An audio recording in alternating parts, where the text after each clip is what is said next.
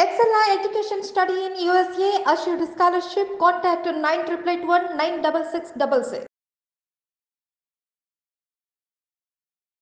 నమస్కారం, welcome to I dream. నేను విచిత.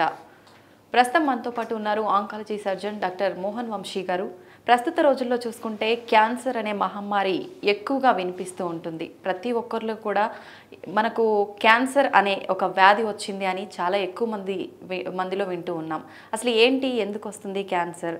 రెగ్యులర్గా మనకు చెప్తూ ఉంటారు, మనం వాడే ఆయిల్స్ వల్ల కానీ మన లైఫ్ స్టైల్ వల్ల కానీ కూడా క్యాన్సర్ వచ్చే అవకాశం ఉందని ఈ మధ్య కాలంలో వింటూ ఉన్నాం.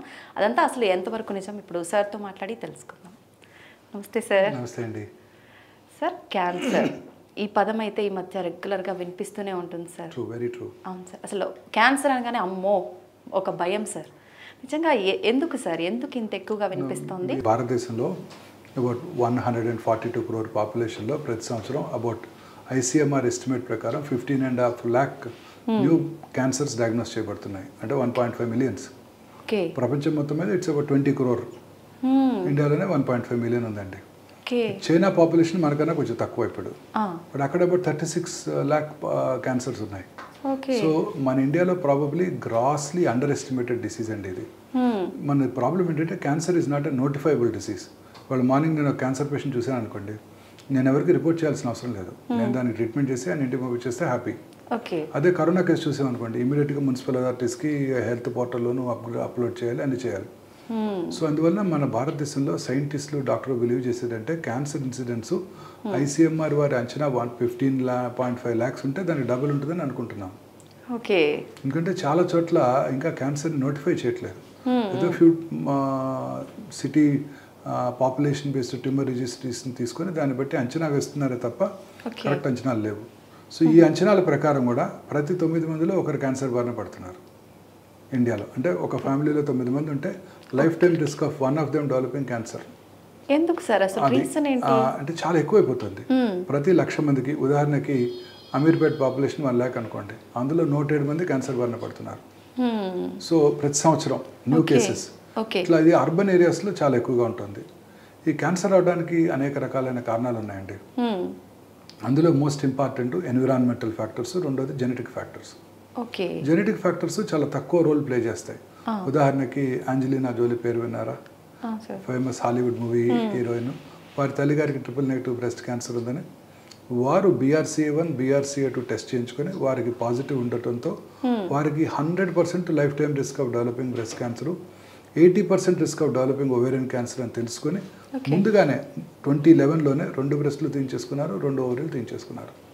అంటే ఆప్షన్ లేదా సార్? ఖచ్చితంగా వస్తుంది వారికి, 100% వస్తుంది. మన తెలుగు మూవీ హీరోయిన్ హంసానందిని గారు మొన్న మధ్య ఒక 2 years బ్యాక్ వారు అనౌన్స్ చేశారు, వారికి కూడా ట్రిపుల్-నెగటివ్ బ్రెస్ట్ క్యాన్సర్, వారికి కూడా BRCA1 పాజిటివ్ ఉందని. సో ఈ BRCA1 BRCA2 అంటే hereditary breast ovarian cancer syndrome అంటారు. వీళ్ళకి బ్రెస్ట్ క్యాన్సర్, ఓవేరియన్ క్యాన్సర్ వచ్చే అవకాశాలు చాలా ఎక్కువగా ఉంటాయి. అలాగే వారి పిల్లలు కూడా ఉంటాయి, వారి అక్క చెల్లెలు కూడా రిస్క్ ఎక్కువగా ఉంటుంది. సో దానికి డెఫినెటివ్ ఇండికేషన్స్ ఉన్నాయి. ఈ టెస్ట్ ఇప్పుడు మనకి ఈజీగా మన భారతదేశంలో మన హాస్పిటల్లోనే సింపుల్ బ్లడ్ టెస్ట్ అంటే ఇది. బ్లడ్తోనే చెక్ చేసుకుని BRCA1 ఉందా లేదా తెలుసుకోవచ్చు. సిమ్టమ్స్ ఏం తెలియదా సార్? ఏముండవండి, సిమ్టమ్స్ ఏముండవు. అలాగే ఈ బ్రెస్ట్ క్యాన్సరే కాదండి, కొన్ని రకాల thyroid cancers, medullary thyroid carcinoma, దానికి రెట్ జీన్ అంటారు.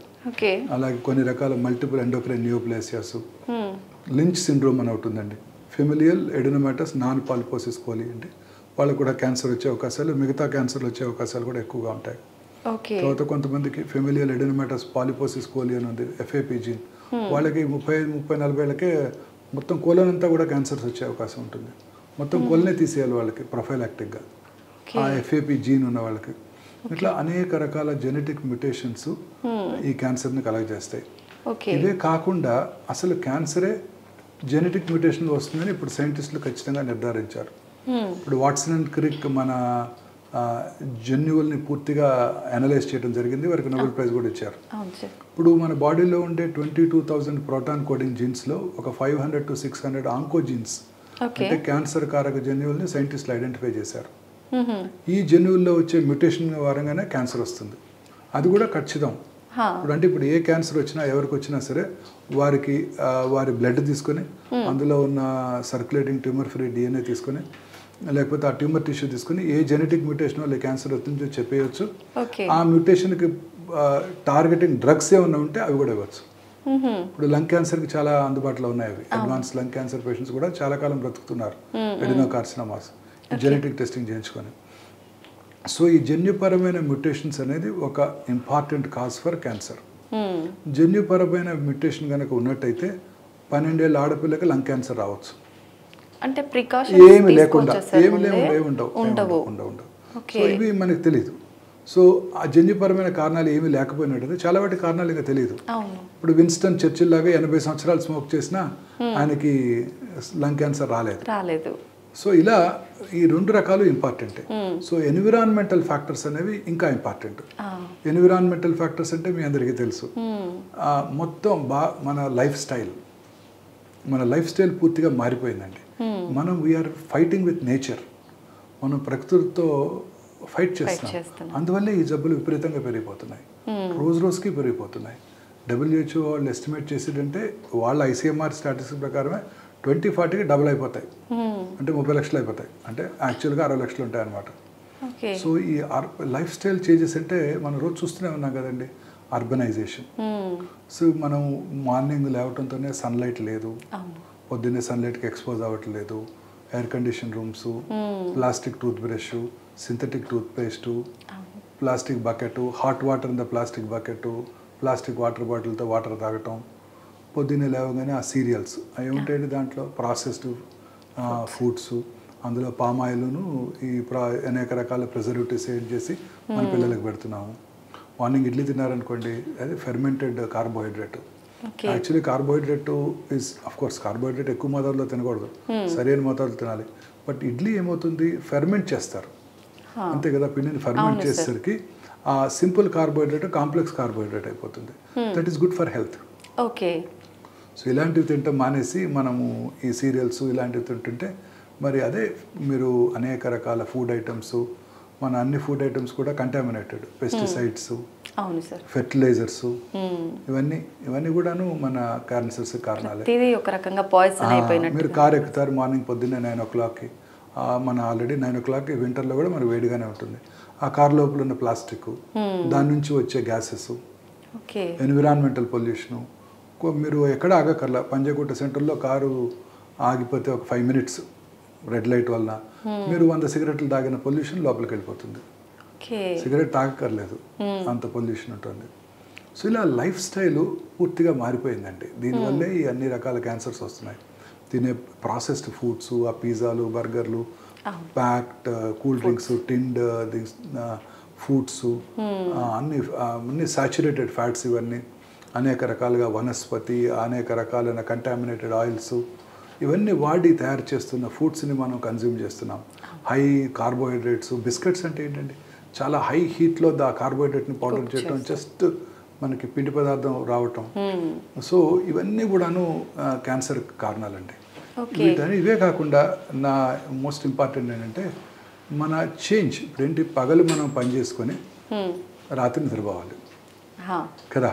ఇప్పుడు మార్నింగ్ నేను బంజారాస్ నుంచి వస్తుంటే, గచ్చిబౌలి వస్తుంటే 100 టాల్ టవర్స్, అవన్నీ వెల్ లిట్ టవర్స్, అందరు పనిచేస్తున్నారు అక్కడ, రాత్రంతా పనిచేస్తున్నారు.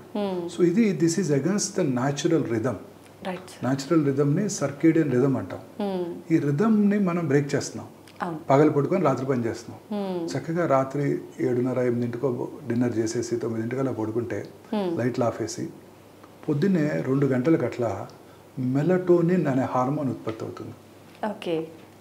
ఈ హార్మోను యాంటీ క్యాన్సర్ ప్రాపర్టీస్ ఉంది. సో ఇది ఉత్పత్తి అవ్వదు. మీరు రాత్రిపూట పని చేయకర్లా, మీరు కూడా రాత్రి 11 దాకా పని చేసుకొని 9 దాకా 11 దాకా టీవీ చూసి 11 పడుకునే ముందు మీరు ఆ బ్లూ స్క్రీన్ మొబైల్ ఫోన్ చూస్తుంటారు, యూట్యూబ్ లేకపోతే వాట్సాప్ మెసేజ్లు చూసుకుంటూ వాటికి ఆన్సర్ చేస్తూ పడుకుంటే మెలటోనిన్ హార్మోన్ ఉత్పత్తి తగ్గిపోతుంది. సో క్యాన్సర్స్ వస్తుంటాయి. మరి ఆడవాళ్ళలో బ్రెస్ట్ క్యాన్సరు, కోలన్ క్యాన్సరు, తర్వాత లంగ్ క్యాన్సర్స్, ఇవన్నీ కూడా ఎక్కువ అవటానికి ఇదే కారణం. ఆ హార్మోన్ ఉత్పత్తి తగ్గిపోవటం, ఇవన్నీ కూడా ఇదే కారణం. సో యాక్చువల్లీ ఇన్ఫ్యాక్ట్ రాత్రిపూట లైట్ లేకుండా పడుకోవాలి. ఒకవేళ మీరు భయంగా ఉండి లైట్ వేసుకోవాలి, బెడ్ లైట్ ఉన్నా కూడా preferably red light is the best it seems. Red లైట్లో మెలటోనిన్ హార్మోన్ ఉత్పత్తి కొంత ఎఫెక్ట్ అవ్వకుండా ఉంటుందంట. ఈ ఆర్టిఫిషియల్ వైట్ లైట్స్ కూడా కారణమేనండి. ఆర్టిఫిషియల్ వైట్ లైట్స్ కూడా కారణమే. యాక్చువల్లీ ప్రపంచంలో ఇండియాలో తప్ప ఎక్కడ ఉండవు ఈ వైట్ లైట్స్. మీరు ఎనీ 5-స్టార్ హోటల్కి వెళ్ళండి, ఎక్కడైనా చూసారా? ఇక్కడ కాదు, ఇండియాలో కదా, అబ్రాడ్లో కూడా ఎక్కడ చూడవు. చిన్న లైటు, బెడ్ లైట్, పడుకోవడానికి బెడ్ మీద పడుకొని చదువుకోవడానికి ఒక లైటు, ఆఫీస్ టేబుల్ ఒకటి ఉంటే అక్కడ ఒక లైటు ఉంటుంది అంతే. సో ఈ ఆర్టిఫిషియల్ లైట్స్ కూడా ఈ క్యాన్సర్కి కారణం అండి. సో ఐ పర్సనలీ బిలీవ్ ఒక 5 things are there in our life which are dangerous. First one is white rice. ఈ పాలిష్డ్ రైస్ అండి, just plane carbohydrate goes in to our body. Just anything excess is dangerous. తగిన మోతాదులో ఉండాలి. పూర్వకాలంలో ఇవి తినేవాళ్ళు కాదు. దంపుడు బియ్యం, పార్బాయిల్డ్ రైస్ తమిళనాడులోను కేరళలో తింటారు. మనకి తెలంగాణలో కూడా అనేక మొత్తం పార్బాయిల్డ్ మిల్స్ ఉన్నాయి. సో ఈ parboiled rice is far superior. లేదా hand pound rice, single pound rice, ఇవన్నీ కూడా ఫార్ సుపీరియర్. రైసే తినాలి అనుకుంటే. మిల్లెట్స్ కూడా ఆఫ్ కోర్స్ వెరీ హెల్దీ, దీంతో పాటు తినగలిగితే. రైసే తినాలనుకుంటే this is far healthy food. In fact ఇడ్లీస్లో parboiled రైసే వాడతారు. They don't use white rice. So white rice, తర్వాత white sugar. Sugar is dangerous అండి. చాలా మంది అడుగుతుంటారు, క్యాన్సర్ వచ్చిన వాళ్ళు షుగర్ తినకూడదా డాక్టర్ గారు అని. నో, షుగర్ అందరూ తినచ్చు, తగిన మోతాదులో తినాలి అంతే తప్ప షుగర్ ఎక్కువ తీసుకునే వాళ్ళలో అనేక రకాలైన మెటబాలిక్ ప్రాబ్లమ్స్, ఊబకాయము, డయాబెటీస్ అన్నీ వచ్చి వాళ్ళ కూడా క్యాన్సర్ వచ్చే అవకాశాలు ఎక్కువగా ఉంటాయి. సో వైట్ షుగర్ ఇది my personal this thing. White rice, white sugar, white maida. Maida is the most dangerous substance. రోజు తినే మన పిల్లలు తినేది, మీరు తినేది యంగ్స్టర్స్ మైదానే. మీరు తినే ప్రతి అదేంటి నాను, రోటీ, చిన్న చిన్న హోటల్స్ అన్నింటిలోనూ మిల్లెట్స్తోనూ లేకపోతే వీటితోనూ రోటీ చేయరు మీకు. మైదా ఇస్ ద చీపెస్ట్. టేస్టీగా కూడా ఉంటుంది, మంచి కలర్ ఉంటుంది. Chole bhatura, bhatura is nothing but మైదా. ఈ మైదా వాడేటప్పుడు how do they do it? ఈ వీటిని వైట్ కలర్ పాలిష్ చేయడానికి అనేక రకాలైన గ్యాసెస్, కెమికల్స్ వాడతారు. ఆ కెమికల్స్ అన్ని పొటాషియం బ్రోమైడ్ అనేది వాడతారు. అది highly dangerous. That causes cancer. And that it's pure carbohydrate. Again carbohydrate intake ఎక్కువ అనుకోలది ఊబకాయము, క్యాన్సర్.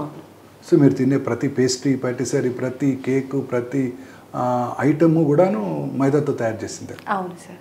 సో వైట్ మైదా. తర్వాత white salt. White salt is equally dangerous. అనేక రకాలైన కార్డియాక్ ప్రాబ్లమ్స్ వాటికి దారితీస్తుంది. And last is white light. So ఈ 5 వైట్స్ని avoid చేయాలండి. చేస్తే హెల్తీగా ఉండొచ్చేమో. వైట్ సాల్ట్ ప్లేస్లో ఏ సాల్ట్ యూజ్ చేయొచ్చు? Rock salt. షుగర్ బదులు brown sugar, natural sugars, jaggery. Pink salt ఎక్కువగా ఈ మధ్య యూజ్ చేస్తున్నారు sir. Better. Pink salt is good. అనేక రకాలుగా మనం ఈ న్యాచురల్ ఫుడ్స్ని మానేసి ఇవి చేస్తుండేసరికి క్యాన్సర్స్ ఎక్కువైపోతున్నాయండి. తర్వాత ఇండస్ట్రియల్ పొల్యూషన్. బట్ అర్బన్ ఏరియాస్లో క్యాన్సర్ ఇన్సిడెన్స్ చాలా ఎక్కువ అండి. ఇండియాలో కూడా మీరు క్లాసికల్గా రూరల్ అర్బన్ డివైడ్ ఉందండి. 2022 స్టాటిస్టిక్స్ ప్రకారం ఈ రూరల్ ఏరియాస్లో వచ్చే cancers తగ్గిపోతున్నాయి. 2010లో cervical cancer is the leading cancer. అవును సార్. ఇప్పుడు 2022లో 22 స్టాటిస్టిక్స్ మనకి ఇప్పుడు అందుబాటులో ఉన్నాయి. Breast cancer 2,24,000 new breast cancer patients per annum in India. అంటే ప్రతి 4 నిమిషాలకి ఒక స్త్రీ బ్రెస్ట్ క్యాన్సర్ బారిన పడుతున్నారు. ప్రతి 6 నిమిషాలకి ఒక స్త్రీ సర్వైకల్ క్యాన్సర్ వల్ల చనిపోతున్నారు. సో ఇమాజిన్ చేయండి the magnitude the problem. 2,50,000 gastrointestinal tract cancers. ఇవి మనకు తెలిసినవి. తెలియనివి అన్రిపోర్టెడ్ కేసులు ఇది డబుల్ ఉంటుంది. సో ఇంకా అనేక రకాలుగా ఈ డైట్, ఈ హై ఫైబర్ తీసుకున్నారనుకోండి, అనేక రకాలైన క్యాన్సర్స్ వచ్చే అవకాశాలు తగ్గిపోతాయి. ఊబకాయం వచ్చే అవకాశాలు తగ్గిపోతాయి. ఒబిసిటీ, కోలన్ క్యాన్సర్ వచ్చే అవకాశాలు తగ్గిపోతాయి. బ్రెస్ట్ క్యాన్సర్ వచ్చే అవకాశాలు తగ్గిపోతాయి. You see, obesity is a very important risk factor. Breast, కోలను, అన్ని రకాల ఎండోమెట్రియం, యూట్రైన్ క్యాన్సర్, ఎండోమెట్రియం, ఇవన్నీ కూడా ఒబిసిటీలో ఎక్కువ ఉంటాయి. వీటన్నిటికీ అగైన్ కారణం diet. White sugar, white salt, white rice, ఇవే కారకం అన్నమాట. So high fibre, lots of Greens, vegetables, fruits. Fruits కంటే లాట్ ఆఫ్ యాంటీ ఆక్సిడెంట్స్. ఇవన్నీ కూడా మనలో ఈ క్యాన్సర్ రాకుండా చేస్తాయి. ప్లెంటీ ఆఫ్ ఫ్రూట్స్ తీసుకోవాలి మనందరం కూడా. తర్వాత గ్రీన్స్, మీట్ తక్కువగా, red meat, especially this red meat అంటే మీకు తెలుసు కదా, ల్యాంబ్, బీఫ్ ఇవన్నీ కూడా రెడ్ మీట్. ఇవి తక్కువగా తీసుకుంటూ తర్వాత white meet is little preferable. అంటే fish and chicken, skinless chicken. ప్రపంచంలో అత్యంత లాంగివిటీ ఉన్న కంట్రీస్ 2, స్పెయిన్, జపాన్. స్పెయిన్ అంటే మెడిటరేనియన్ క్లైమేట్. ఆ climate is very good climate, the best climate in the world. అక్కడ చాలా రకరకాల ఫ్రూట్స్ దొరుకుతాయంట. స్పానియర్డ్స్ బ్రతికినంత 90 వాళ్ళ లాంగివిటీ. చాలా తక్కువ మంది హెల్దీ లైఫ్. స్పానియర్డ్స్ వాళ్ళు తినే డైట్ ఏంటంటే ఇవే, olives, fruits, vegetables, sea fish. Sea fish is the best. Sea fish is the best and good amount of sunlight. అక్కడ సన్లైట్ మనలాగే మనకున్నట్టే వాళ్ళకు కూడా ఉంటుంది. మిగతా యూరోప్తో పోలిస్తే మెడిటరేనియన్ క్లైమేట్లో గ్రీసు, స్పానియార్డ్స్ వీళ్ళు, స్పెయిన్, సదరన్ ఫ్రాన్స్ వీళ్ళు, పోర్చుగల్, వీటికి మంచి సన్లైట్ ఉంటుంది. సో సన్లైట్లో ఎన్నో రకాల మనకి ఎసెన్షియల్ ఐటమ్స్ ఉన్నాయి. మనకు తెలిసింది విటమిన్ డిఏ, మన సైంటిస్టులు కనుక్కొని ఎన్నున్నాయో. సో సన్లైట్కి ఎక్స్పోజ్ అవ్వకపోతే పిల్లలు కూడా ఎక్స్పోజ్ అవ్వట్లేదు, మనకు ఆప్షన్ ఉండి కూడా మనం యూజ్ చేసుకోలేకపోతున్నాం సన్లైట్. సో ఇవన్నీ కూడా క్యాన్సర్ కారకాలండి. సో వీటిని అవాయిడ్ చేయటమే మోస్ట్ ఇంపార్టెంట్. ఇప్పటి నుంచే మనం ప్లాన్ చేసుకోవాలి. మన పిల్లలకి బాటిల్స్లో వాటర్ ఇవ్వకుండా చేసుకోవటం. ఇప్పుడు వేడి కాఫీ మీరు ప్లాస్టిక్ కప్లో తాగారనుకోండి, అనేక టాక్సిన్స్ ఆ కప్లోంచి కాఫీకి వచ్చేస్తాయి. Micro oven, it's quite harmful. Teflon coated these non stick fans చాలా పాపులర్ ఒకప్పుడు. ఆయిల్ లేకుండా దోశ వేసుకోవచ్చు అని చెప్పి చాలా మంది వాడేవాళ్ళు. They are quite dangerous. ఏం యూజ్ చేయాలి సార్? న్యాచురల్ మన ప్యాన్స్ ఉంటాయి, ఓల్డెన్ డేస్ లో ఉండేవి. ఈ టెఫ్లాన్ కోటెడ్ ప్యాన్స్ అన్ని కూడా చాలా డేంజరస్ అండి. నాకు కూడా తెలియదు చాలా కాలం వరకు. ఆయిల్ లేకుండా తినొచ్చు, బాగుంటుంది. ఆయిల్ హెల్త్ కి అంత మంచిది కాదు కాబట్టి ఇది ఆయిల్ లేకుండా అనేక రకాల ఈ రిఫైన్డ్ ఆయిల్స్ మీద కూడా చాలా ఉన్నాయి. మన మధ్య I went meet cardiologist. So ఆయన చెప్తున్నారు ఈ రిఫైన్డ్ ఆయిల్స్ కన్నా మన ఓన్ వేరుశెనగ నూనె, గానుగలో చేసిన కొబ్బరి నూనె ఫార్ బెటరు. సో ఈ రిఫైన్డ్ ఆయిల్స్లో ఈ పాలీ అన్సాచురేటెడ్ ఫ్యాటీ యాసిడ్స్ కలిపి చేస్తున్నారు, కానీ they are not that natural oils are far superior హెల్త్గా అని చెప్తున్నారు ఆయన కూడా. అయితే సార్ రిపీటెడ్గా ఒకటే ఆయిల్ కంటిన్యూగా వాడటం వల్ల కూడా definite cancer. Very correct question అడిగారు. అది ఇప్పుడు రోజు అక్కడ పెడతారు మిర్చి బజ్జీ, పొద్దున్న ఆయిల్ పోస్తాడు, దాంట్లోనే వేస్తూ ఉంటాడు. సాయంకాలం మనం వెళ్ళి అక్కడ నుంచొని 100 మంది కార్లు మరి ఆపి కూర్చొని తింటుంటారు. 100% కార్సినోజెనిక్ అండి. Reused oils are 100% carcinogenic. 100%. ఒక రకంగా మన లైఫ్ స్టైల్ వల్ల మనమే కొన్ని తెచ్చుకుంటున్నాం కదా. అనేక రకాలు. ఒక టాబ్లెట్ ఇవ్వగానే ఫస్ట్ మామూలు టాబ్లెట్, దీనికి సైడ్ ఎఫెక్ట్స్ ఏంటి డాక్టర్ గారు అని అడుగుతారు. అవును, అక్కడికి వెళ్ళి చక్కగా ఆనందంగా కూర్చొని ఆ డర్టీ హ్యాండ్స్తో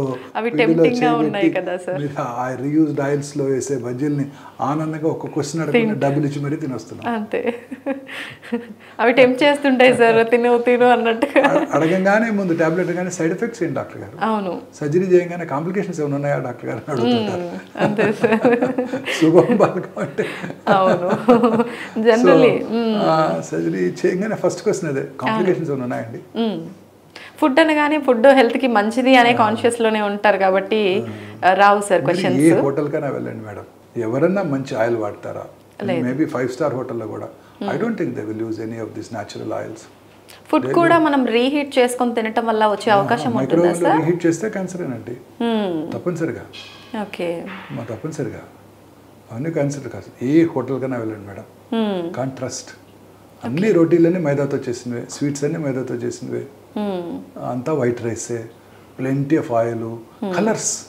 నేనే కదా మనం విన్నాం తమిళనాడులో పీచ్ మిఠాయి బ్యాన్ చేశారు, అక్కడ తమిళ్లో పంజి మిఠాయి అంటారు, కాటన్ క్యాండీ. దాంట్లో వేసే అన్ని కెమికల్స్ కూడా డేంజరస్ అండి.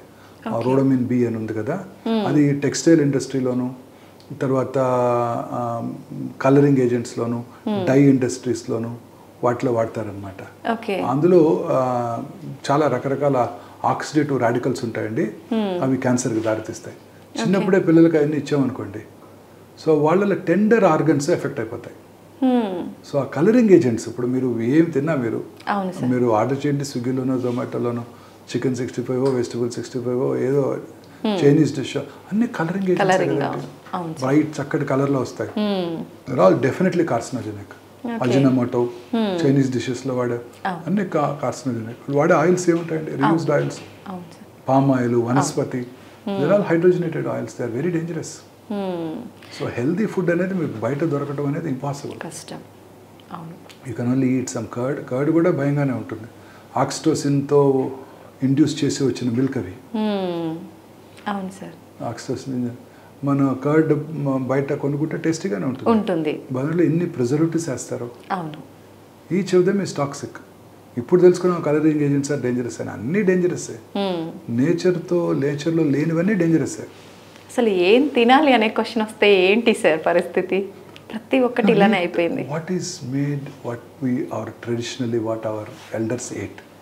ఏం తిన్నారు మన తాతయ్యలు నాయనమ్మలు? ఇంట్లో చేస్తే దంపుడు బియ్యం తిన్నారు, పెరట్లో ఉన్న కూరగాయలు కొనుక్కు తిన్నారు, ఆకుకూరలు తిన్నారు.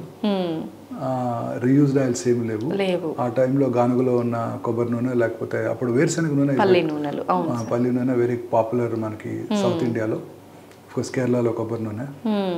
సో న్యాచురల్గా వాళ్ళ ఇంట్లో వండుకునేవారు. అప్పుడు రెఫ్రిజిరేటర్లు ఉండేవి కావు, మైక్రోవేవ్ ఓవెన్లు ఉండేవి కావు. ఏ రోజు వండింది ఆ రోజు తినేయటం, ఫ్రెష్గా మళ్ళీ చేసుకోవడం, తింటాం అంతే. రిపీటెడ్ ఇదే ఉండేది కాదు, ఇలాంటి ఐటమ్స్ ఏ ఉండేవి కావు. సన్లైట్కి ఎక్స్పోజ్ అయ్యేవారు, చక్కగా పని చేసుకునేవాళ్ళు, ఫిజికల్ ఎక్సర్సైజ్ లేకపోతే కోలన్ క్యాన్సర్ వచ్చే అవకాశాలు, బ్రెస్ట్ క్యాన్సర్ వచ్చే అవకాశాలు, ఓవేరియన్ క్యాన్సర్ వచ్చే అవకాశాలు, యూట్రైన్ బాడీ క్యాన్సర్స్ వచ్చే అవకాశాలు ఎక్కువైపోతాయి. సో ఇవన్నీ తింటూ regular exercise is very important. ఆ రోజుల్లో వాళ్ళకి పనే ఎక్సర్సైజ్. ఇప్పుడు మనకు పని లేదు కాబట్టి మన సైకిలింగ్ తొక్కటం, కేబీఆర్లో వాక్ చేయటం, ఇవన్నీ మనకు వర్క్ ఉన్నా ఎంతసేపు హాయిగా కూర్చొని చేసుకునే వర్క్ సార్, బిందాస్గా. అంతే కదా సార్. ప్రొఫెషనల్స్ వాళ్ళంతా ఏముందండి, పగలంతా పడుకుంటారు, సాయంకాలం పార్టీ చేసుకుంటారు, నైట్ వర్క్ వెళ్తారు, ఆర్టిఫిషియల్ లైట్స్ బాడీకి అలసటలేదు, ఫుడ్ ఆర్డర్ చేస్తారు ఫోన్లో, చేసుకునే ఓపిక లేదు. అంతే సార్. అది ఇద్దరు పని చేస్తున్నారు, పిల్లలు కూడా అదే ఫుడ్ అలవాటు చేస్తున్నారు, రాత్రి పూట టీవీ చూస్తున్నారు, లేకపోతే లైట్లో పని చేస్తున్నారు, మొబైల్ స్క్రీన్స్తో ఆడుకుంటున్నారు పిల్లలు కూడా. Very dangerous. ఎక్కువ మొబైల్ ఫోన్ వాడితే కూడా డెఫినెట్గా పెరోటిడ్ క్యాన్సర్స్ వచ్చే అవకాశాలు ఎక్కువ. ఎస్పెషల్లీ కొత్తవి కాదు, పాతవి GSM-2 అని ఉండేవి చూడండి, వాటితో వచ్చే రేడియేషన్ డోస్ చాలా ఎక్కువ పెరోటిడ్ క్యాన్సర్ వాడిన చోట. సో రికమెండేషన్స్ ఏంటంటే పిల్లలకు మొబైల్ ఫోన్ ఇవ్వద్దు.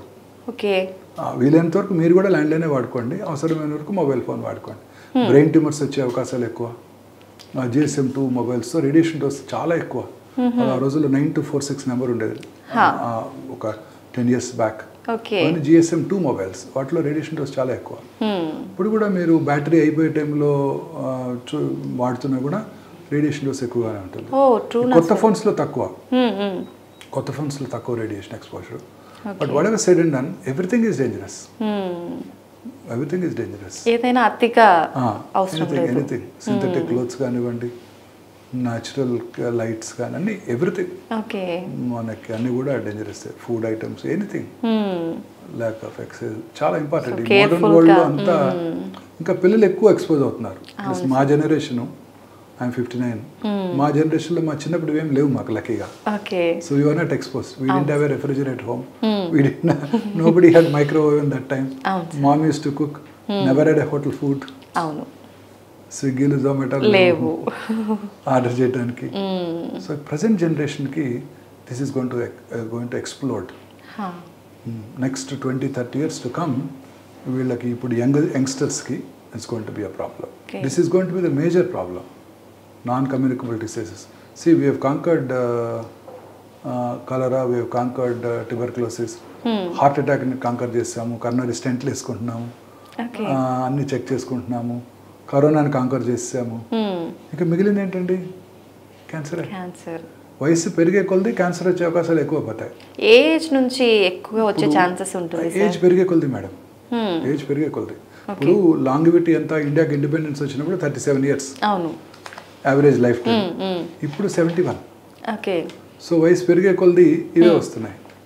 ఇప్పుడు 80 years ఏజ్ ఉన్న స్త్రీలు జూబ్లీ హిల్స్లో 100 మంది ఉన్నారనుకోండి, అందులో 10 మందికి బ్రెస్ట్ క్యాన్సర్ ఉంటుంది. 90 years ఏజ్ ఉన్న వయసు ఉన్న స్త్రీలు జూబ్లీ హిల్స్లో 100 మంది ఉన్నారనుకోండి, 16 మందికి బ్రెస్ట్ క్యాన్సర్ ఉంటుంది. సో వయసు పెరిగే కొలది క్యాన్సర్ వచ్చే అవకాశాలు ఎక్కువగా ఉంటాయి. అన్ని cancers, మగవాళ్ళలో prostate cancer, bladder cancer, అన్నీ అన్ని క్యాన్సర్స్ కూడా వయసు పెరిగే కొద్దీ వస్తాయి. ఇప్పుడు ట్యూమర్లు వచ్చిన ప్రతి ట్యూమర్ క్యాన్సర్గా మారే అవకాశం ఉంటుందా సార్? ట్యూమరు అంటే 2 ఉంటాయండి, benign and non cancerous. Malignant అంటాం. Malignant cancer. ట్యూమర్ అంటే మన భాషలో తెలుగులో చెప్పాలంటే గడ్డ. రకరకాల గడ్డలు వస్తుంటాయి. బ్రెస్ట్లో మామూలు గడ్డలు వస్తాయి, క్యాన్సర్ గడ్డలు వస్తాయి. కొన్ని మామూలు గడ్డలు క్యాన్సర్గా మారవచ్చు. ఉదాహరణకి థైరాయిడ్లో లంప్ ఉంటుంది, లెఫ్ట్ అన్ట్రీటెడ్ అది క్యాన్సర్గా మారచ్చు. చాలా మంది అంటారు నాకు చాలా కాలంగా ఉందండి, 30 ఏళ్ళుగా ఉంది, నాకేం హాని చేయలేదు. ఎస్, 30 ఏళ్ళుగా ఉంది, 30 ఏళ్ళ తర్వాత అది క్యాన్సర్గానే మారుతుంది. ఏది ఉంచుకోకూడదు మన బాడీలో. పెరోటిడ్లో బెనైన్ ట్యూమర్ ఉంటుంది, సర్జన్ దగ్గరికి వెళ్తారు. చాలామంది సర్జన్స్ కూడా చిన్న ట్యూమరే కదా, అక్కడ ఒక ఇంపార్టెంట్ నర్వ్ ఉంటుంది, అది దాన్ని డ్యామేజ్ చేస్తాము, ఏం చేయట్లేదుగా ఉంచుకోండి అంటారు. It turns into మలిగ్నెన్సీ. ఆర్డినరీ ఇన్నాక్యూస్ ఫైబ్రాయిడినోమా బ్రెస్ట్లో ఉందనుకోండి, ఫైబ్రాయిడినోమా పేరు విని ఉంటారు కదా, చిన్నపిల్లల్లో వస్తుంటుంది, టీన్స్లో వస్తుంటుంది. Left untreated life time risk of developing into cancer, అంటే క్యాన్సర్ అయ్యే అవకాశాలు 2%. సో ఏది మనం ఉంచుకోకూడదు. 30 ఏళ్ళు దాటిన ఒక ఏ స్త్రీ కూడా బ్రెస్ట్లో లంప్ ఉంచుకోకూడదు, అన్లెస్ ప్రూవెన్ అదర్వైజ్. అలాగే పుట్టుమచ్చలు ఒకటి చాలా ఇంపార్టెంట్ వార్నింగ్ సిగ్నల్. ఏంటంటే అవి కలర్ మారుతున్నా, సైజ్ ర్యాపిడ్గా పెరుగుతున్నా, అల్సరేట్ పుండు పడుతున్నా, ఫ్లేక్స్ అంటే పొరలుగా స్కిన్ ఊడిపోతున్నా, అలాగా బ్లీడింగ్ అని అయినా పుట్టుమచ్చలు అవి క్యాన్సర్గా మారుతున్నాయని సంకేతం అన్నమాట. ఎక్కడైనా సరే ఇలాంటి కేసెస్ చాలా కామన్గా చూస్తామండి. మెల్లమ్మ ఇస్ క్వైట్ కామన్. నేను వినటం ఫస్ట్ టైం. సౌత్ ఇండియాలో పుట్టుమచ్చల్లో క్యాన్సర్స్ చాలా కామన్ అండి. చాలా చిన్నవి ఉంటాయి. ఏలు నెయిల్ కింద చిన్న డాట్ ఉంటుంది, బ్రెయిన్కి వెళ్ళిపోద్ది. వెరీ కామన్, కాళ్ళలో వస్తుంటాయి.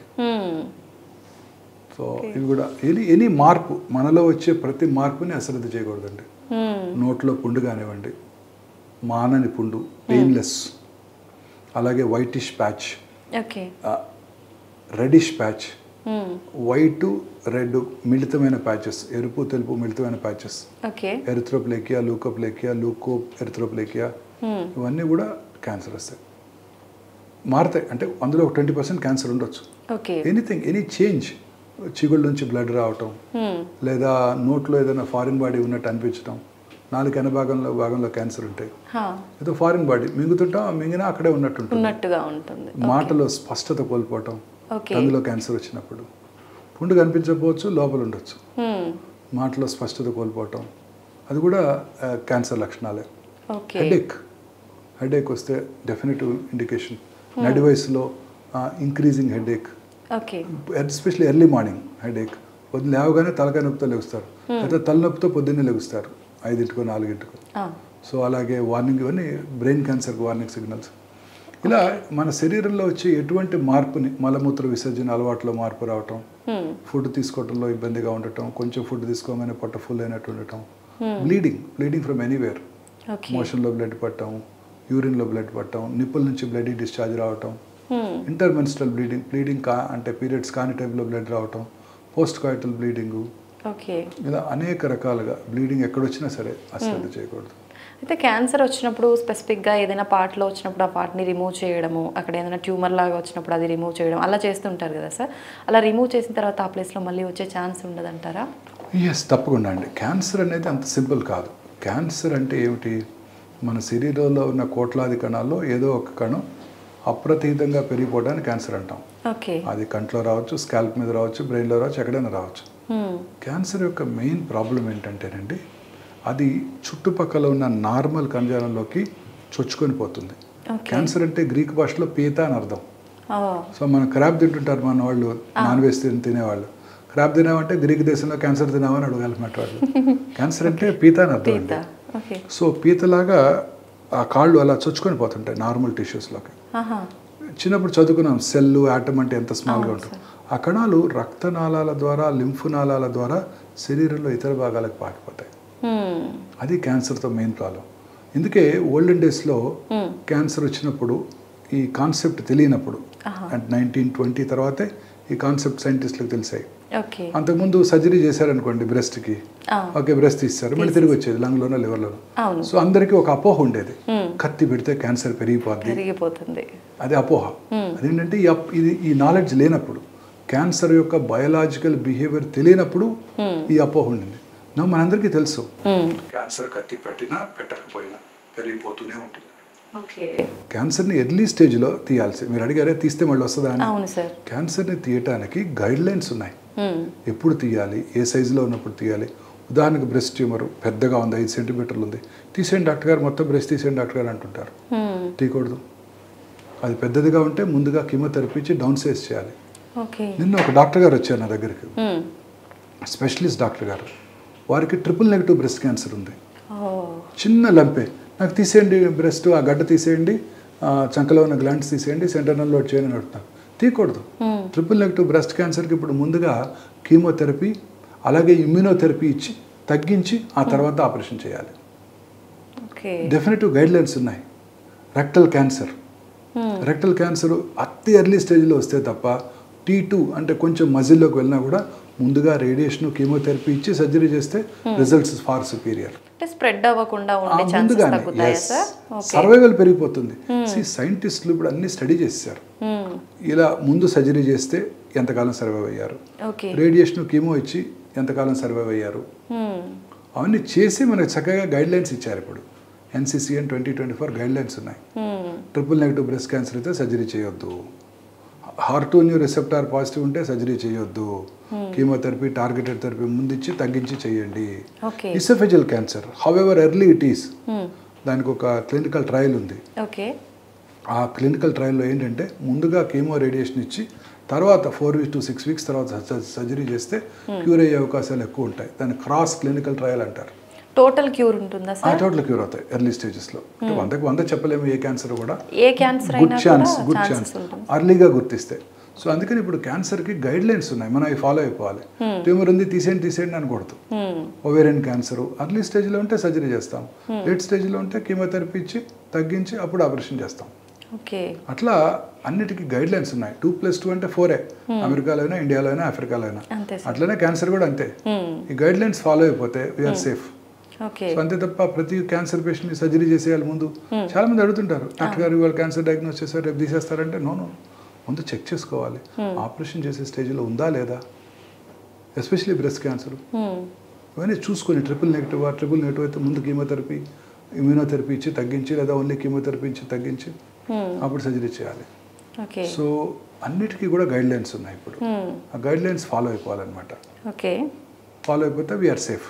ఆర్డర్ ఆఫ్ ట్రీట్మెంట్ కూడా ముందు సర్జరీ చేయాలా, లేకపోతే కీమో రేడియేషన్ ఇచ్చి సర్జరీ చేయాలా, అయిపోయిన తర్వాత అడ్జువెంట్ ట్రీట్మెంట్ ఎవరికి చేయాలి, పోస్ట్ ఆపరేటివ్ పెథాలజీ రిపోర్ట్ని బట్టి treatment is defined and designed.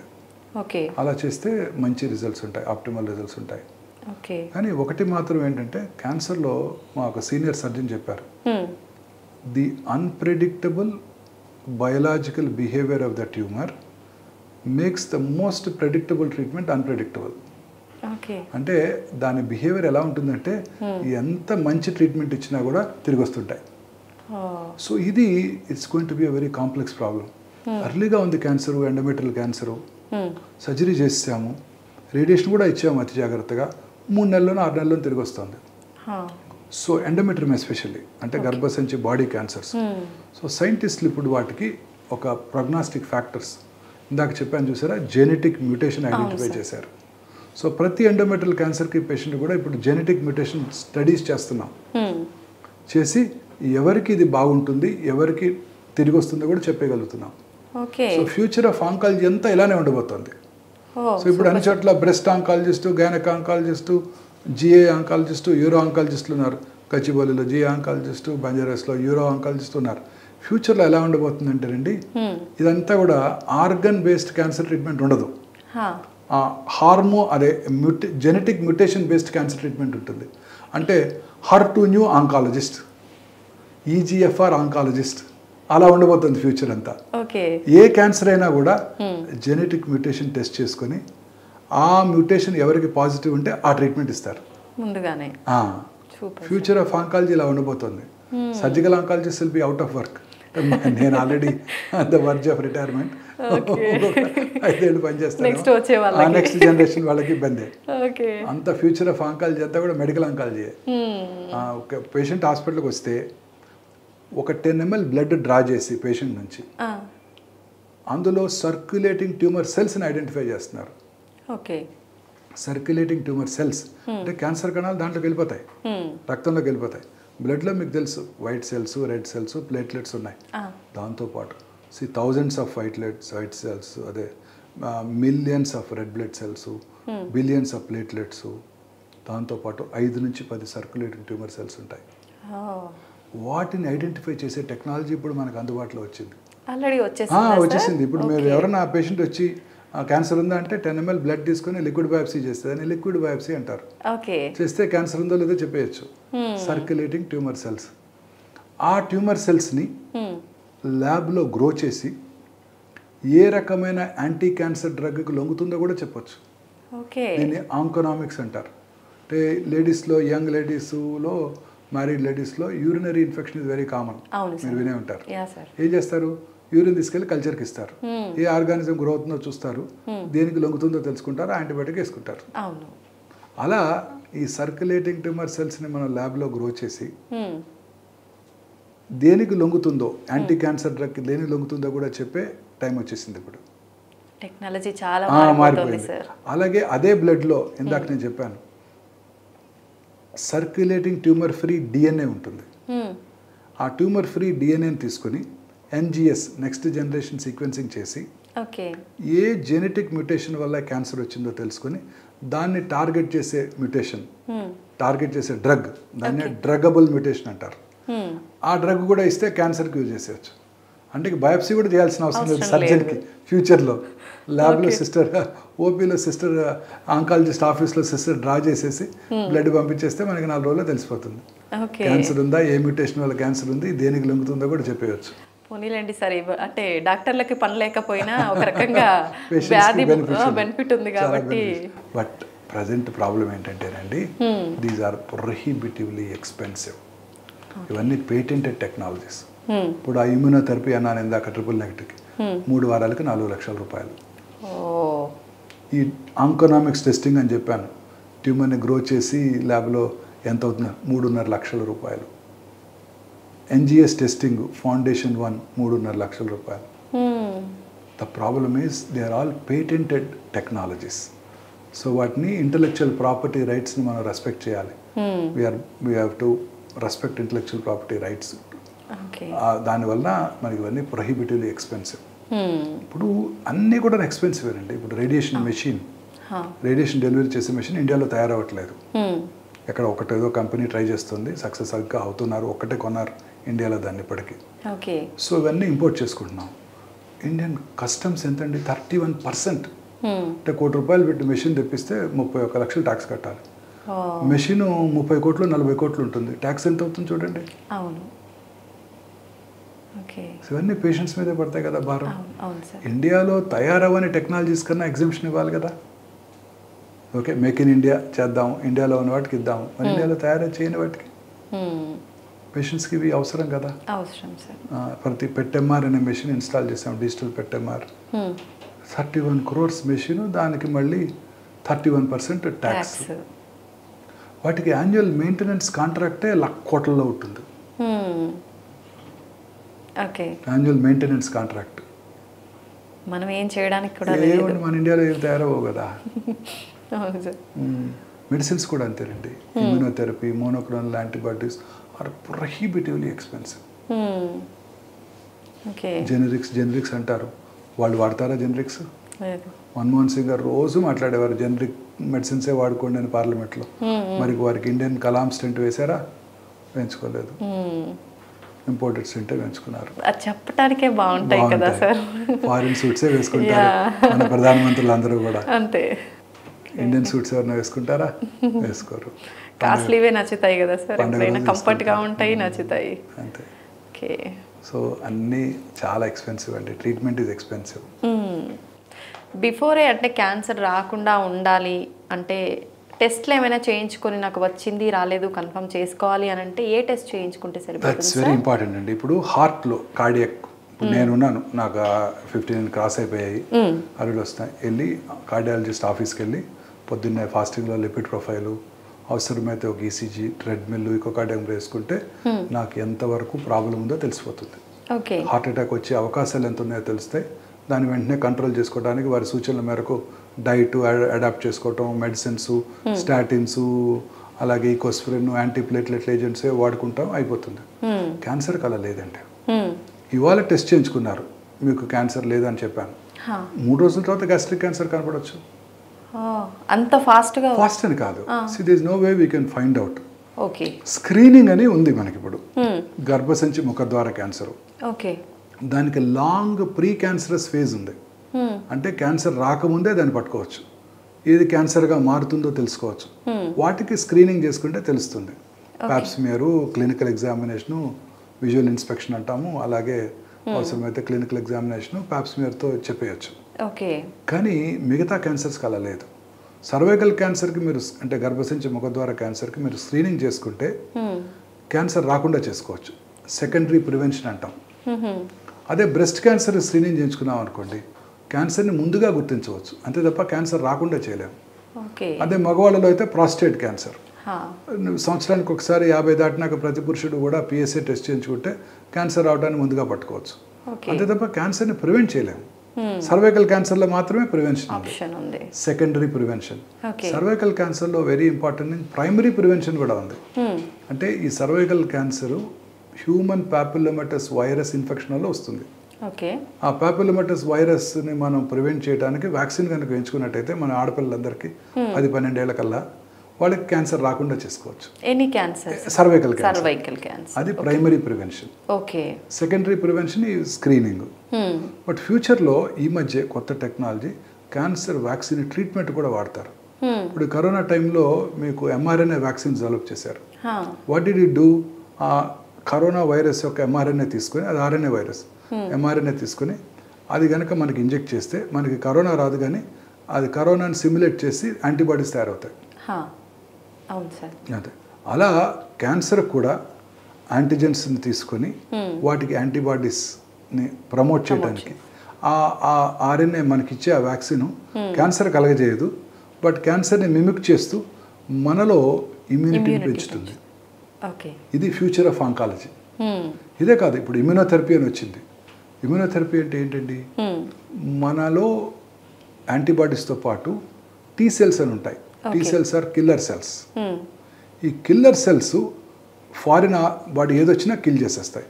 Corona virus కానివ్వండి, క్యాన్సర్ సెల్ కానివ్వండి, మీరు కొంతమంది ట్రాన్స్ప్లాంట్ చేయించుకుంటారు, కిడ్నీ ట్రాన్స్ప్లాంట్. ఆ ట్రాన్స్ప్లాంటెడ్ కిడ్నీని కూడా బయటకు పుష్ చేస్తుంది. ఫారిన్ బాడీ ఏదున్నా కూడా మన కిల్లర్ సెల్స్ ఇన్ఫ్లమేషన్ మౌంట్ చేసి వాటిని చంపేస్తాయి. Very interesting. ఈ క్యాన్సర్ సెల్స్ ఎంత స్మార్ట్ అంటే ఆ ఇమ్యూనిటీని మాస్క్ చేస్తాయి, అంటే బ్లాక్ చేస్తాయి.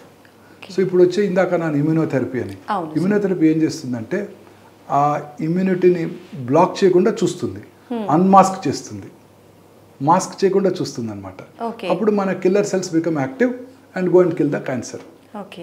This is the future of oncology, immunotherapy. Very important. Sir, మనము ఇందాక ఫుడ్ గురించి మాట్లాడుకున్నాం కదా, ఏ ఫుడ్ తీసుకుంటే క్యాన్సర్ వచ్చే ఛాన్సెస్ ఎక్కువగా ఉంటాయని. అయితే వాటర్ కూడా మనం ఎక్కువగా వాటర్ ప్యూరిఫైయర్లు, ఫిల్టర్లు ఇవి వాడుతున్నాం కదా సార్, వాటి ద్వారా కూడా వచ్చే ఛాన్స్ ఏమైనా ఉంటుందా? No, anything which is not natural is not good అండి. సో వాటర్ కంటామినేట్ అయిపోయింది, అన్ని చోట్ల కూడా అనేక రకాలుగా కంటామినేట్ అవుతుంది. సో అందువల్ల ఈ కంటామినేట్స్ వల్ల క్యాన్సర్స్ వస్తాయి. అనేక రకాలైన ప్లాస్టిక్స్ మనం నదుల్లో పారేస్తున్నాము, అన్ని చోట్ల అవే ఉంటున్నాయి ప్లాస్టిక్స్.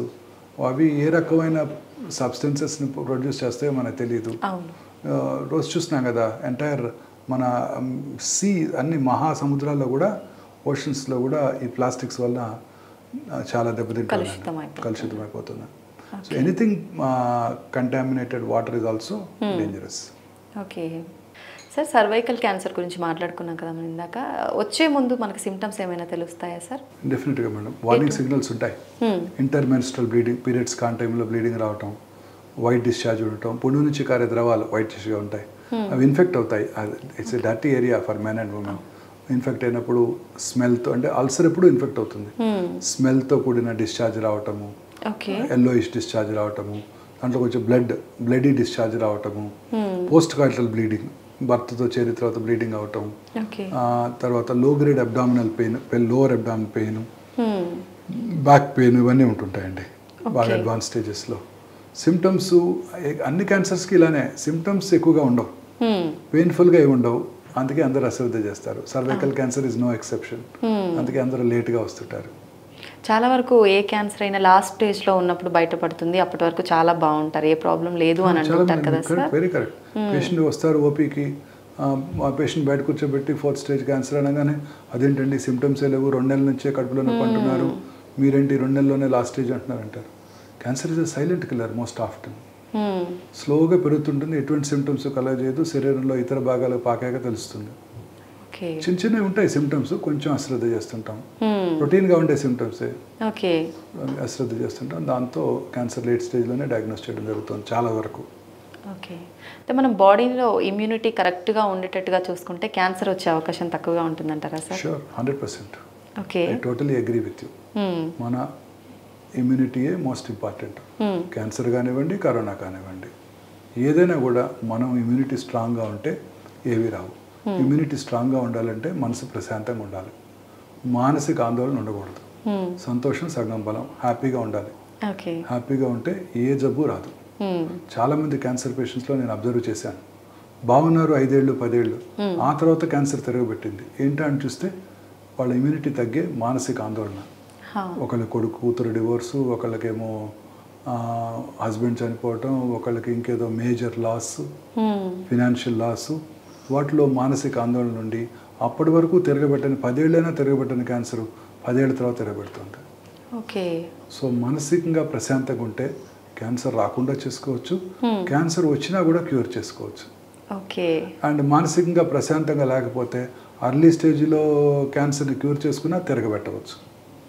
సో అన్నిటికన్నా ఇంపార్టెంట్ క్యాన్సర్కి నా ఉద్దేశం, క్యాన్సర్ కాదు, మన హ్యూమన్ వెల్బీయింగ్కి, కార్డియాక్ ప్రాబ్లం కానివ్వండి, షుగర్ కానివ్వండి, ఆస్తమా కానివ్వండి, లేకపోతే అనేక రకాలైన ఇన్ఫెక్షన్స్ కానివ్వండి, క్యాన్సర్ కూడా కానివ్వండి, అన్ని రకాల జబ్బులకి మీరు అన్నట్టు మన ఇమ్యూనిటీ బాగుంటే ఏవి రావు. మన ఇమ్యూనిటీ బాగుండాలంటే మనకి మంచి ప్రశాంతంగా, హ్యాపీగా నవ్వుతూ, సంతోషంగా, మంచి ఆహారం తీసుకుంటూ, ఫ్రూట్స్ వెజిటబుల్స్ అయినా ఎక్కువగా తీసుకుంటూ, రెగ్యులర్గా ఎక్సర్సైజ్ చేస్తూ, రెడ్ మీట్కి అసలు దూరంగా ఉంటూ, అలాగే దురలవాట్లు టొబాకోకి, ఆల్కహాల్కి దూరంగా ఉంటూ, రెగ్యులర్గా ఎక్సర్సైజ్ చేస్తూ, లీన్ బాడీ మాస్ మెయింటైన్ చేసినట్టయితే క్యాన్సర్ నుంచే కాదు అన్ని రకాల జబ్బుల నుంచి కూడా దూరంగా ఉండొచ్చు. Super sir. నిజంగా క్యాన్సర్ అనగానే చాలా అపోహలు, భయాలు చాలా ఉన్నాయి సార్. చాలా క్లియర్గా అవన్నీ ఎక్స్ప్లెయిన్ చేశారు sir. Thank you very much sir. Thank you madam.